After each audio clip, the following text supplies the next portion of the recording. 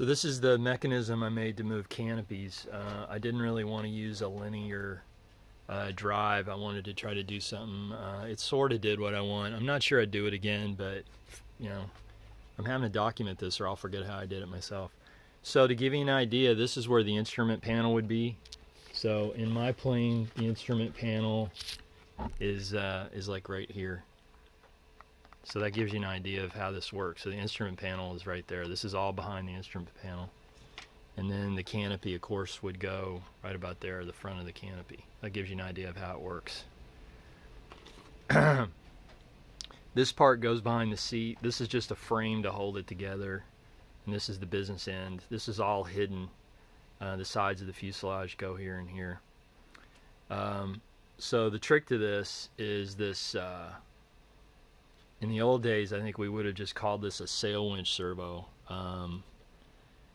This is a, which are usually 360 degrees. I guess some were more, but this is actually multiple turns. This is a 5-turn.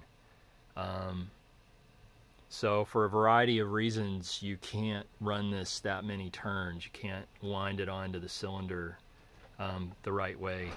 I'm not sure why. I could probably do the math. But anyway, as you can see, this is a single drum, and it's got 2 cables on it, are independent, but basically they're secured on both ends, so it's a closed loop. So there's 2 of them. There's one that goes this way, and there's one that goes this way. And you can see the trick is the lines cross each other on one side. As you can see, you can kind of mount this anywhere you want. Important part of this is this bar here.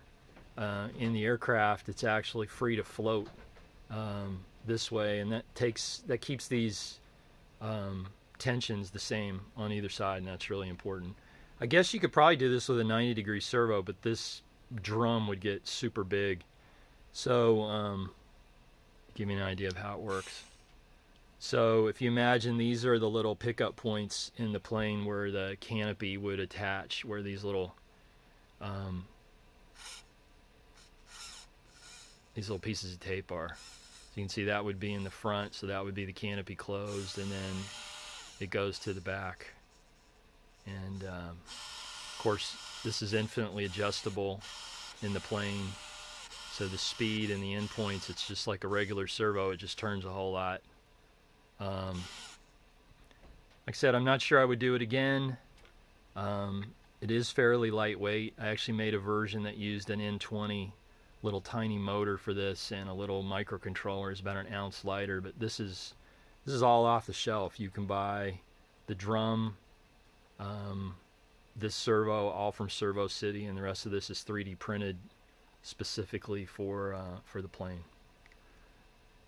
I'll post another video of how it works in the plane.